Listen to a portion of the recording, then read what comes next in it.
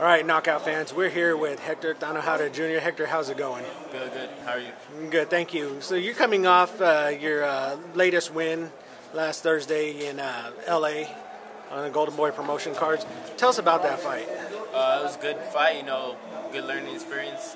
Fought a guy that came in, a little heavier, a different weight class, but we prevailed and we got the W. Now, you got knocked down, I believe it was in the second round. Tell me about that. How was that? It was just caught me with a good punch right in the chin. I opened up. I had my hand up, but I just opened up a little bit. Got back up, recuperated, and won the rest of the fight. Yeah, I noticed you boxed beautifully after that, and you really took it to him.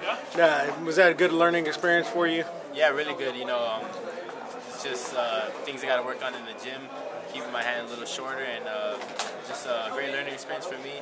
And those are things that are going to make me world champion. Great. And what's next for you? Do you know where you're going next? I'll be in camp in a few weeks again, and hopefully fight in May. In May. Any opponents named or anything? Not yet. Not yet. Okay. And you're training with Robert Garcia up in California. Who are you sparring with? A lot of great sparring. I sparred Mikey Garcia, Mikey Perez, who was there, Alejandro Guerrero, Jonathan Navarro.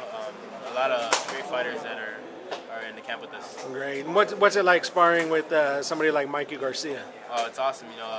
There's no better sparring than that. World champion. I've learned a lot since I've been sparring him and been with Robert Garcia. So it's an honor, to be training with him.